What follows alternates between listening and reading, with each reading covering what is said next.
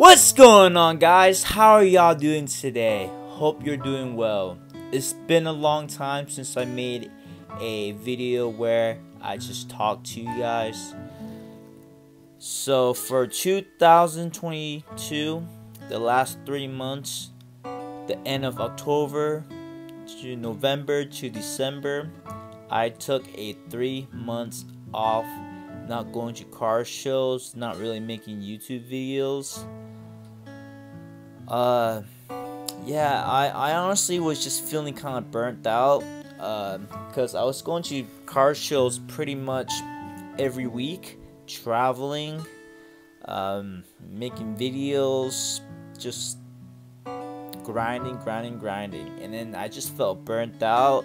I just felt a bit tired and just like sick of going to car shows, and setting up at car shows with not a lot of people coming by, because in the winter months it starts slowing down for the sport cards. Car prices were dropping, people aren't really buying much, saving their money, and people just coming by and just lowball you all day. And I was just like, oh man, I just can't deal with this anymore right now. So I took a 3 months break, very needed, and now I'm back. My first show back was in Atlanta for the 2023 Culture Collision. I did okay. I did okay. So the thing was, going back to this car show, it reignited my fire. I was getting excited again, just going to car shows. I couldn't sleep the day before. That's how excited I was. I slept around like 5 or 6 a.m. On Friday, and I woke up around 8. So I only had 2 hours of sleep, and I didn't feel tired at all. I was excited, get ready to come to the show. It was pretty nice. Some of the cars that I had, well, all my inventory are from late October, so I didn't pick up anything new. I didn't really buy cards or anything online either. So most of the stuff that I had, that I brought to Atlanta with me, was the stuff that I had.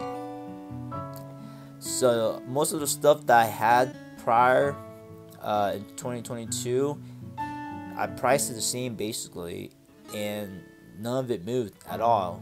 Nobody even asked for it, nobody even looked for the stuff. But when Atlanta happened, I brought 6 big cards, and 3 or 4 of them moved for the price that I was asking, and some even more, which was pretty good, pretty impressive for me. So that just tells you how the car market is right now compared to what it was back in 2022. The thing that was annoying is I sold 3 of my cards, right? So when I took a break, I listed most of my inventory on my eBay, and they're sitting there for 2 to 3 months, not really moving. But once I sold it or traded it in Atlanta, guess what? They sold an hour later. Like, it's crazy. I don't know if the person that I traded the car to or the sold the car to, they bought the car just to like take it off eBay or what, but it happened 3 times, 3 different persons, 3 different cards. So what are the odds of that? That is crazy. That was really weird, and yeah, it kind of sucks. But it's fine. It's fine. Atlanta was fun. A lot of the influencers people were there, so it was a cool weekend. I live 3 hours away from Atlanta, Georgia, so I go down there pretty often. It's fun. So this is my 3rd Culture Collision, I believe. 3rd or 4th. I've been to every single Culture Collision, so however many there were, is how many I've been to. But I think they started in 2020, so I think this is their third annual Culture Collision. I like the atmosphere of it. It's not just for cards. They do sneakers. I see massage place, like hair extension, eyelashes. People were selling like random stuff like rocks and just whatever. They call it the Culture Collision Trade Show. So it wasn't just a card show. So Atlanta has this party scene, this vibe to it, that you go to some restaurants, they blast music super loudly. It's just like nightclubs everywhere. That's just like their vibe. That's just how they are in Atlanta. And this car show was like that. They were blasting music so loud. It was very, very hard to talk to people and hear them. I was set up about 100 feet or so away from the DJ booth where they were blasting the music. So it was pretty loud. It was kind of hard to yell over people, yell over the music. My voice, it wasn't super gone. I tried to keep my talking down to a minimum, so I wouldn't lose my voice. But it was very annoying. That's why I didn't really make shoot a lot of videos while I was there, because they were blasting copyrighted music, and of course I couldn't record that to post on YouTube because I would get a strike and I get copyrighted on it and demonetized and stuff like that. So that was very annoying for that part. But as a audience, as a just regular person that's just coming to the show to walk around, I understand the vibe is very fun atmosphere for, you know, the guests, the customers. I totally get both sides of the coin. I get it. If I were just walking around, just hanging out, just having a weekend there, it would be really fun. Just music, dancing. It's like a nightclub with sport cars and sneakers and Pokemon and stuff like that. But also it is a nightclub. So imagine you being in a nightclub for 3 days straight for 10 to 12 hours a day. Yeah, it gets pretty annoying, and then your ear just rings and stuff after the show. It's not the best for your eardrums, I would say. So that was my my complaint about Culture Collision show. They tried to have the music down a little bit a few times, but you know, like, they couldn't really keep it too low because they want the music to be playing throughout the show. But the venue, the room is pretty large, so the DJ is all the way in the back of the room, and we were close to there, so we were set up also near the back. So they want the music to be blasting throughout the room so the front can hear it too. So they had to put the music loud enough so the front can hear it, which was, yeah, unfortunate for us. The cool thing about this this car show is that they have a 3-on-3 basketball tournament. They actually build a basketball court for people to play basketball in, and a lot of the influencers come to play basketball, which is cool. You know, it's something nice for the kids to come, shoot around, play basketball, and just having something new and unique at a car show. But why are people paying thousands of dollars to travel to a car show to play basketball? Like, that's just so weird, right? Like, you go to a car show to make money, to make deals, sell things, buy things, right? But you're only there for 3 days, and throughout those 3 days, you're playing basketball the whole time. So you're spending all this money for flights or for gas if you drive. You gotta rent hotels. Hotels aren't cheap. Food and all that stuff, and you gotta pay $150 to $180, I believe, to play in the 3-on-3 tournament. So they're spending over $1,000 to play basketball. Maybe that's why this year not a lot of people signed up for the basketball game. I know last year most of the influencers, they all play basketball, so it was funny. The thing about that is it's like the court, it's not an actual hardwood court like a basketball court would be. It's kind of like softer. I don't know how to explain it. I think it's like some kind of foam they throw on there, so the court is not the best. A few people got hurt. I think one or two guys that play in the tournament, I think they broke their leg or the ankle or something, and that's when Josh Roth from Rothcard TV had to sub in for them. So yeah, that's pretty dangerous. So yeah, I don't know. I mean, I think they make them sign waivers and stuff, but I hope nothing crazy happens, like getting sued or anything, because that just seems like a super big liability, just having a basketball court like that. Also,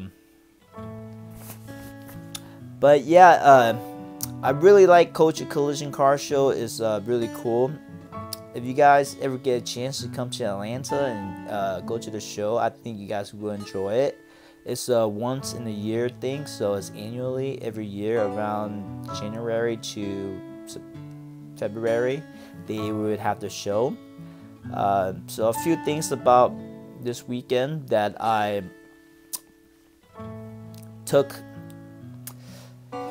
to heart with, that I was thinking about, you don't always have to make deals, say at train nights. At train nights, it's just like a small concentrated car show with all the people hanging out there talking. Yes, you there to make deals, but don't forget to network with people. Network is really big. If you really want to be in this hobby for a long time, networking is amazing. I went to trade night 2 to 3 days. I probably made like 5 deals. But most of the time, I was just there, just hanging out at the bar, talking to people, getting phone numbers, Instagram, Snapchat, Facebook, all that stuff, asking people advices, see their ideas, see their thoughts. So that's really cool to network, because maybe you're a hobbyist, you're a collector, you're looking for this card, and then you ask other dealers. Other dealers are all connected, so they all ask each other, and they can track down the card that you need as a collector standpoint. But as a business person that does this full time, you can network, asking for ideas, thoughts, who to invest in, who to move, what's a good play, what's not, and their strategy of how they sell and buy their cards for. Stuff like that. It's very good to network at shows like these, I think. Honestly, it's just really good to network and connect with people in life, because everybody will know something and know somebody that you don't know. And in life, it's really not what you know, it's who you know at the end of the day. So I think that's one thing to take away from this. And we had some debates and stuff with people. For example, like one-on-one black box and white box. I had a debate with some friends of mine. Shout out to Baldy Sport Cards on Instagram and Twitter, I think, as well. So we were talking about one-of-one black box and white box, and he believes that one-of-one black box and white box are worth less than the original counterpart of the card, since the original card is pulled from a pack, and this one-on-one black box and white box aren't pulled from packs, so therefore they are less valuable. Yes, I guess. I I'm like in both, of course. Like if I were a buyer, if I were to buy a black box or a white box, yes, I would want to get the car as low as possible, right? So I would agree with that statement. I would want to value the car less than the original one if I were buying the car, so I can get the car as low as possible. But I believe black box and white box are the perfect version of the original one, because if you guys don't know what black box and white box are, they are redemption cards that you get at the Nationals. So if you have like Panini points, or you send in cards that took too long, or say you get like a LaMelo Ball autograph and he never signed the card, you can go up to Panini at the National Card Show that happens once a year and redeem your redemption card, and they give you black box or white box, one of ones. So what black box and white box cards are cards that, say Panini print a batch of cards. Say you have a card, a gold card, right? That's number out of 10. So the serial number is out of 10. But they printed about probably 15 of those cards. They only let 10 of it go in the packs stamped with the serial number 1, 2, 3, 4, 5, 6, 7, 8, 9, 10 for the gold cards. But they keep a few of it back, because if the cards get damaged or there's a flaw in it, they can replace it for you. But if nobody turns it in, right, they don't.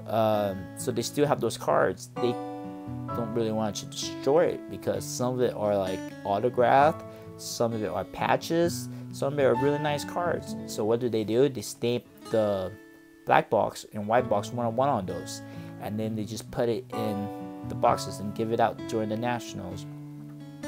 So my opinion, with my thoughts is, I think those are the perfect version of the original cards, because they're for replacing a flawed card. So I think they are the perfect version of the original card, but that's my opinion only. So the thing about black box and white box 101 is they have like a little sticker on it, on the back usually. I don't know if it's like an actual sticker, if you can peel the sticker off, or it's just like pressed on there permanently. But they also stamp the card with a black box or a white box stamp on it. So technically it is a little bit damaged because it got stamped with the stamp on it. But sometimes I see the black box and white box 101, the autos just look better, the patches are nicer, but then again, who knows? So what do you guys think? Do you guys think black box and white box 101s are worth more or worth less than the original counterpart? Let me know down in the comment below. I appreciate you guys taking your time to watch my video. Long time no see. Hopefully we can continue this journey, going to car shows, show you guys around, give me my ideas, my thoughts, and my point of views on things. And I apologize for not really posting a lot of videos lately the past 3 months. I got some videos that I went on for my vlogs in October, the late October of 2022 in Nashville. Honestly, that was not one of the best shows I've been to, so that kind of made me kind of sad, honestly. So I didn't even want to post it because I did so bad. I think it was one of those shows that I didn't sell a single card. So I was pretty bummed out about that. So, but I will try to edit that soon and post it so you guys can see what the show was like. Also, thank you so much for everybody that been messaging me and commenting down, like, where have you been, what happened to you, I missed your videos, all that stuff. It's really amazing. I know I'm not that big on YouTube compared to other guys and cards, but you know, I really appreciate you guys for, you know, asking about me And then people still come to car shows. Like this last car show, Culture Collision, I had 3 or 4 people coming up saying, "Hey, I watched your videos. What happened? Why haven't you been posting?